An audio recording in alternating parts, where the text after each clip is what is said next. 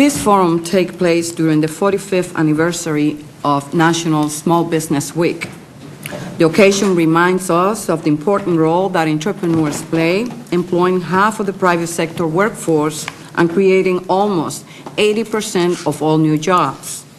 Small businesses are also the country's primary source of innovation and drivers of advances in virtually every industry.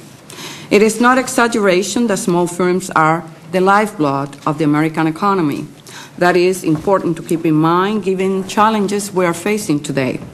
The subprime mortgage crisis continues and oil prices are climbing to record highs. Unemployment is rising and our place as leaders of the global marketplace appears in peril. But small businesses can help us get things back on track if they have the right tools. That is why today's hearing is so timely. It will explore how to best help entrepreneurs continue their role in stimulating the American economy. We will do so with an eye towards addressing current economic realities and look for solutions that lead to sustained economic growth. Joining us are witnesses from an array of cutting-edge industries. Their insights into the challenges facing the economy will be added to our discussion of these issues. They will also help explore how current challenges can be overcome through responsible policy and strategic partnerships that are rooted in the work of American small firms. As a nation, we can find a path from this economic downturn to recovery and growth. Small businesses have already proven that they are very good at leading the way. In fact, throughout history, entrepreneurial activity has been a principal reason our economy has regained its strength.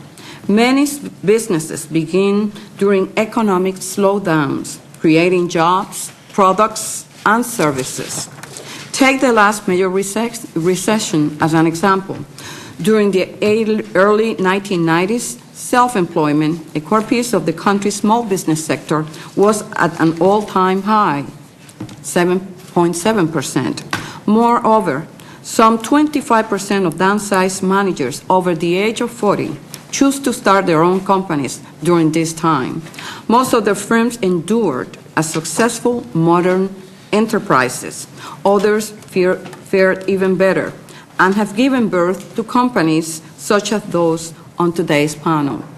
Finally, it is not secret that during the late 20th century, technology was a key force in jump-starting and expanding economic activity. It remains so today. That was evidenced in the SBIR-STTR reauthorization we approved in the House yesterday, with overwhelming bipartisan support. It is also clear in the development and construction of energy-efficient homes, as well as the marketing, tracking, and shipment of small business products around the globe. Small businesses are leveraging the power of high-tech tools. These entrepreneurs are harnessing real-time communication, market mapping, software, and on-demand inventory systems. They are extending the reach of the Internet and bridging the path to platform independence. With each step, they revitalize our economy and build the market-leading America of tomorrow. This committee has always supported such efforts. At a time when small businesses and our nation as a whole face daunting obstacles, we will redouble our work to advance policies that will help entrepreneurs thrive in the markets of the 21st century.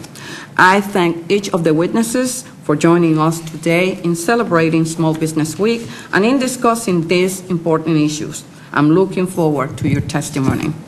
With that, I yield to Ranking Member Chabot for his opening statement. Madam Chairwoman, thank you for holding this hearing examining the role of small businesses in stimulating our nation's economy. I'd also like to thank our impressive panel of witnesses here this morning. We're looking forward to hearing your testimony, and a special welcome to Mark Steger, who's from Cincinnati, Ohio, one of the distinguished members of the panel here, and I happen to represent Cincinnati, so we're particularly pleased to have him here. It's fitting that we are holding this hearing during Small Business Week as we recognize the contributions of America's small business owners and workers. These are the men and women who use their entrepreneurial talents to help improve our lives, sustain our economy, and expand opportunities for all of us, all Americans. There is no doubt that small businesses drive America's economy, creating about 70% of the new jobs and accounting for more than half of our private sector employees. These jobs are important, and in a time of economic uncertainty, they become even more critical to moving our country forward. Small businesses are playing an increasingly important role in the technological sector. Statistics show that they are on the cutting edge of research, hiring 40% of all technology employees and generating 13 times more patents per employee than large firms. Small firms also lead our nation in trade. NAFTA and free trade agreements such as those with Chile, Singapore, and Peru boost prosperity, strengthen our ties with other nations, and create and support new jobs for America's workers. Almost one-third of all U.S. exports are generated by small business, and 97% of all U.S. exporters are small companies.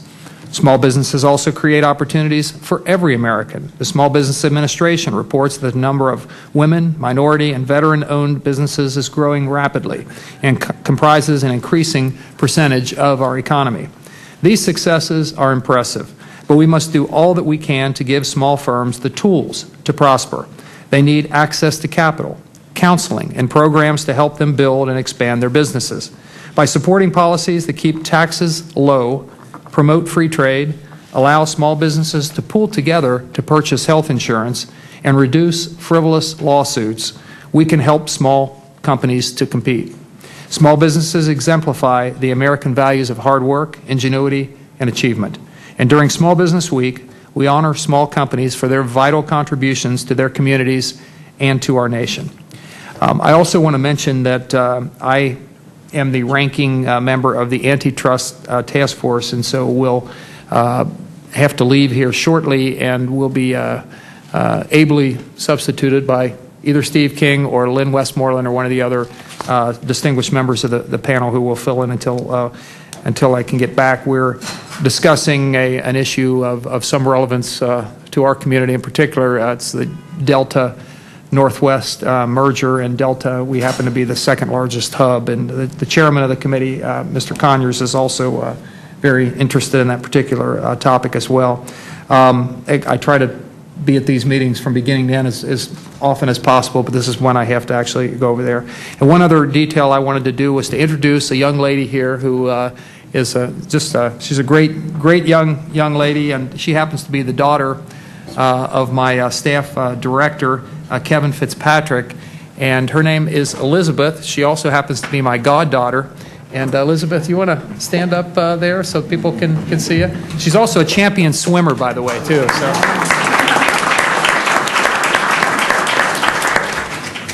And I know she'd love to sit through all the testimony and all the questioning, but I think she may have some other more interesting things to do at some point this morning, so she may move. Not that this is not terribly interesting, but to a fourth grader, there's probably bigger and better things to see and watch while she's here. But did you hear what she said to me when I said hello to her? No, I didn't. That when she grows up, she wants to be like me, a Democrat. Now, Elizabeth, did you say that? I think not. But in any event, thank you again, Madam Chairwoman, for holding this hearing this morning.